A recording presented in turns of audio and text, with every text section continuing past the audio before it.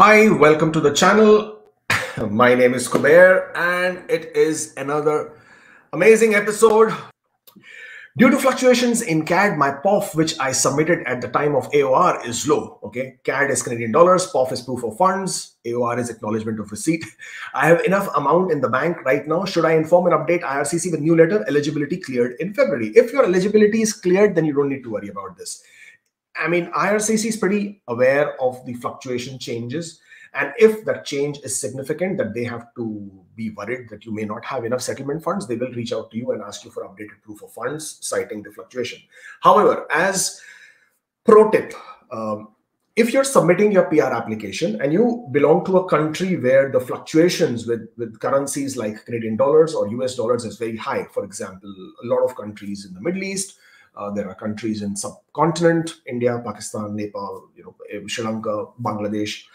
So sometimes the variance in the currency could be quite significant, somehow putting you out of the range of your proof of funds. So my suggestion to you is, when you obtain the letter for proof of funds from the bank, have the bank mention the current exchange rate.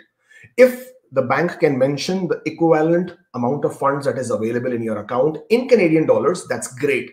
But a lot of banks may not do it. So let them mention the Canadian exchange rate equivalent on that particular date. You could include that as part of it.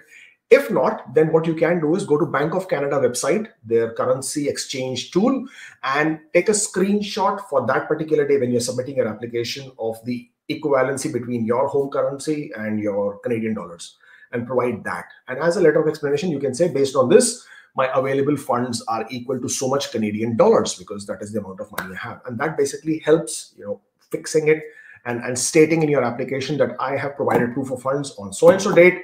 This was the exchange rate. This is the calculation. This is what I'm giving to you. So that usually always helps in my experience.